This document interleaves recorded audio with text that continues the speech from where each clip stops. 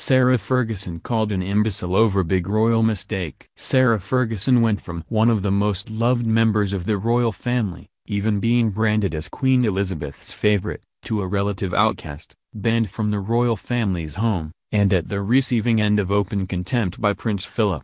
Most of the drama that followed the Duchess of York happened after her divorce from Prince Andrew, but even during her marriage to the Duke of York, Fergie was branded a galumphing imbecile over a particularly embarrassing royal incident. Even though Andrew and Fergie, who share daughters Princess Beatrice and Princess Eugenie, have remained close over the years, a major PR gaffe caused those in Buckingham Palace to cast serious judgment.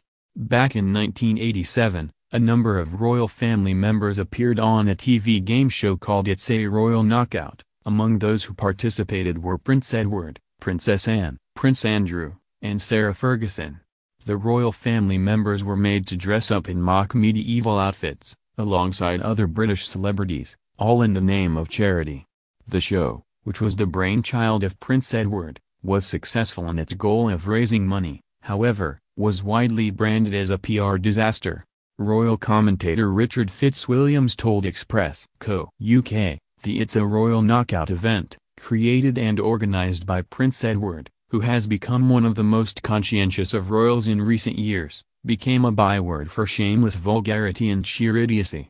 That it happened at all showed appalling judgment on all concerned. It is extraordinary that it was not stopped. The absence of dignity among the royals was what horrified the audience, Mr. Fitzwilliams continued. It was supposed to make the royal family trendy but was a harbinger of horrors to come in the 1990s, with the Duchess of York revealed as a galumphing imbecile, which events subsequently confirmed to be accurate.